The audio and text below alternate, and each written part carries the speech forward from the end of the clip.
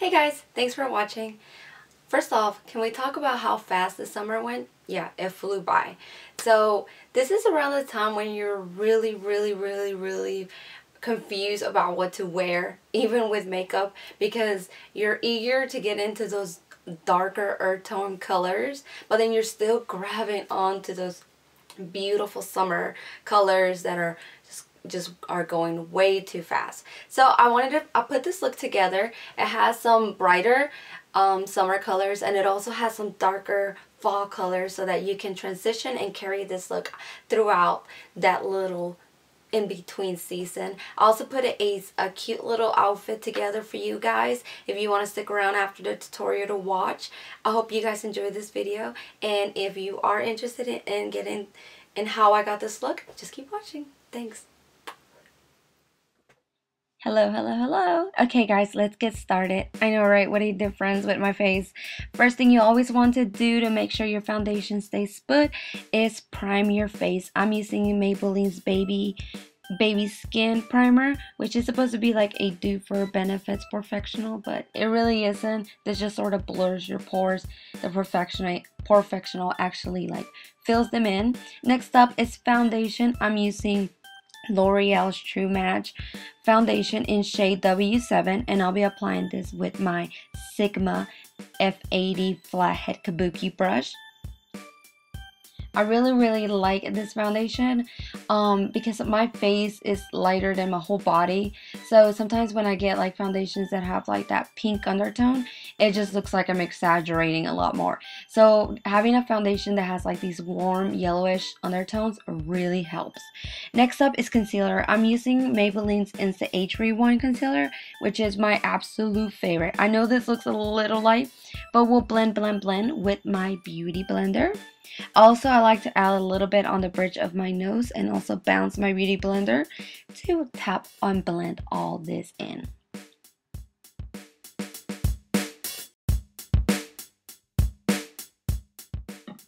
With my Sigma F05 contour brush, I'm going to lightly contour the hollows of my cheeks and then the corners of my forehead, as well as under my chin with my Physicians Formula bronzer.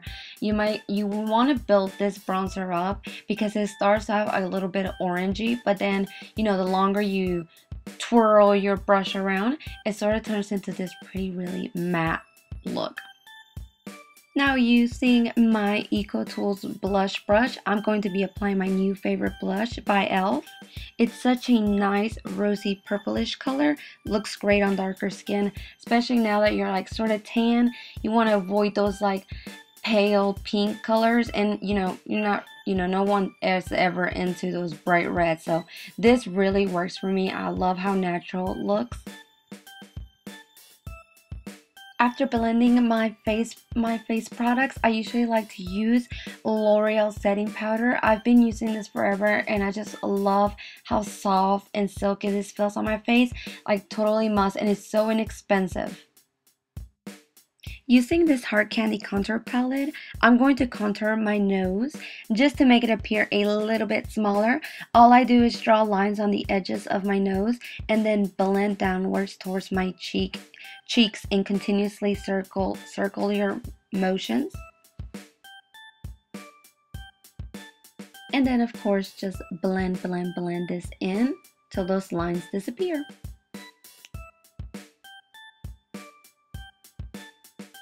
After that, I'm going to be priming my eyes with Rimmel's Exaggerate Undercover Shadow Primer.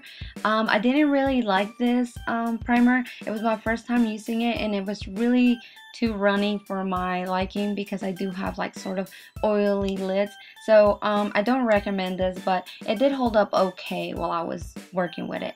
Now I'm going to be putting some tape on my outer corners of my lids just to help and minimize all those loose powders from going everywhere.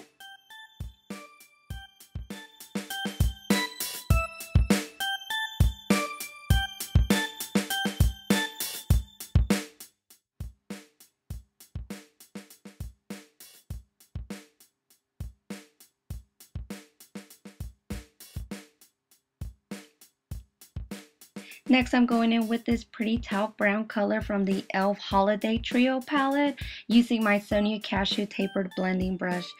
I'm just using this color as a transitional color, so it doesn't really matter how you apply it. Just make sure, you know, it blends pretty good. If anyone is interested in for a dupe for Sigma's E40 blending brush, this Sonia Cashew tapered blending brush is it. It's only $8 at Target, and it's seriously like a dupe for Sigma's E40 brush. So go out and get it before it runs out. Before they run out, not before it runs out. First color up for this look is this sunny yellow color from NYC's mini dual color palette that I picked up the other day. I'm shading this in pretty heavy and pretty much focusing on my inner lid and also dragging it down to my lower lash line.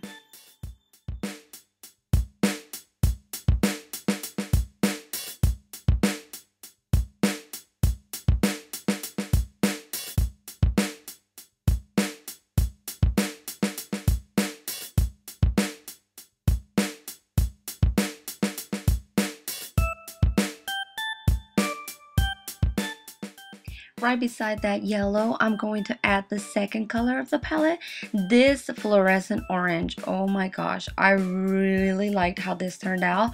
The camera really didn't do it justice because this is like really bright, but it's not shiny. It's kind of it was sort of just like a matte color, but it was just really popping, except it wasn't shiny, so which is a good thing because going into cooler weather, I don't really like to add a lot of shimmer to my eyes. Next up, brown. I'm going to be taking this soft dome blending brush from Makeup Geek, and I'm placing this dark brown color on the corners of my eyes, and I'm just going to go in pretty heavy and then just go ahead and blend it all in.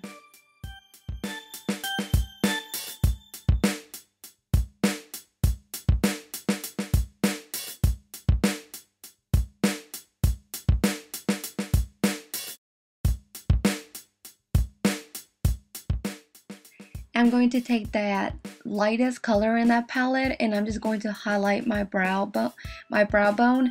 I do like to do this just to define sort of like where I need to place my eyebrows since I'll be drawing them in just a few minutes. Now it's liner time. I think I'm pretty much the only person that still uses liquid liner. Everyone else seems to have moved on with the gel liners, but I just can't get really a hang of them. And I still need a lot of practice with my liquid liners anyhow. But it's just all about practice.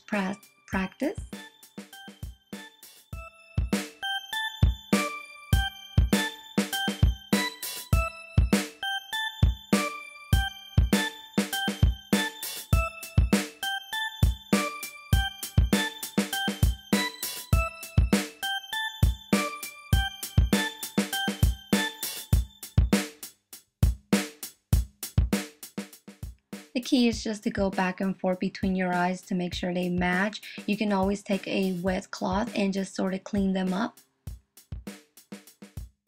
I'll go back to my eyes. I just want to let that liner dry a little bit. So I'm going to go ahead and line my eyebrows with, or draw my eyebrows in with NYX, what is this called? Automatic brow pencil. After that, I'm going to fill them in with NYX's eyebrow cake powder. I'm going to take some concealer in a brush and just going to clean out any loose powders and just make very sharp looking eyebrows. Now I'm going to curl my lashes.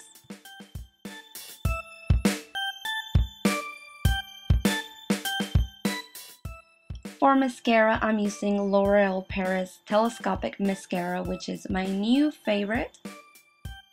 This little brush really lets you dig in there. Now I'm going to be using Maybelline's gel liner to line my waterline. And now going back into that e.l.f. palette, I'm going to use that light color and I'm going to re-highlight my brow bone. Also, I'm going to place it on my inner lip.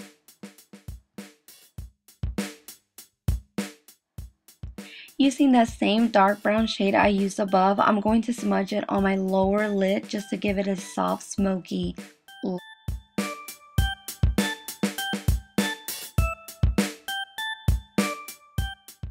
After you're done, I'm just going to put some more mascara on my lower lash line and also on my top lashes.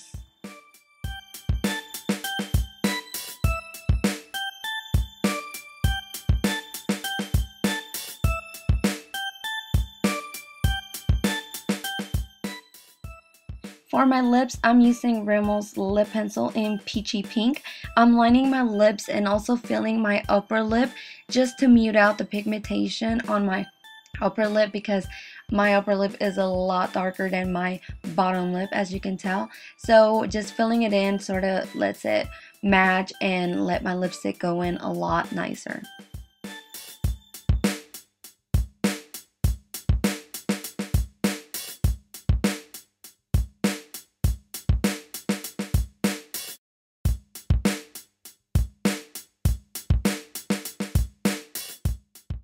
For lipstick, I'm using Milani's number 26 Nude Cream.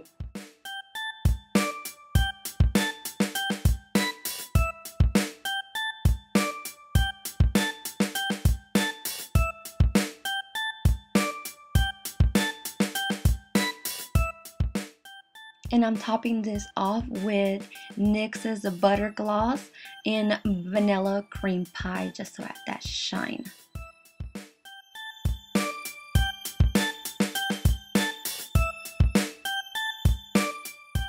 I'm taking the highlighter from that Contour and Face Trio from Hard Candy, and I'm going to just add a little bit of highlight above my cheekbone. And for a sassy pout, I'm going to be adding that same highlighter on my Cupid's bow.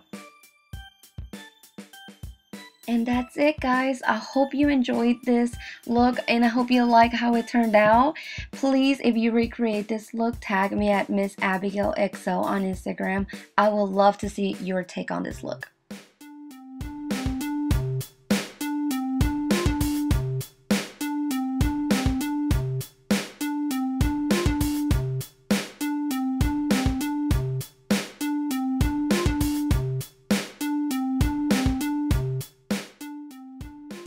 And now for outfit details, my jeans are from Forever 21.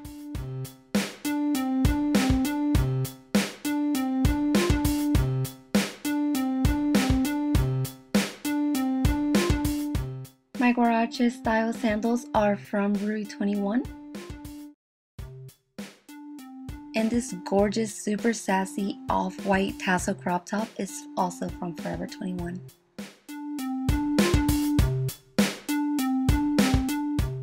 My headband was a gift.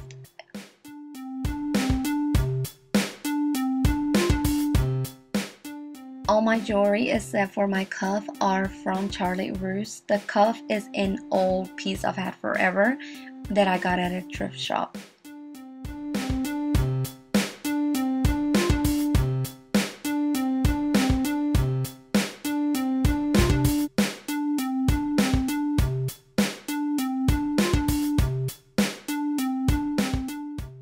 Earrings are also from Charlotte Russe.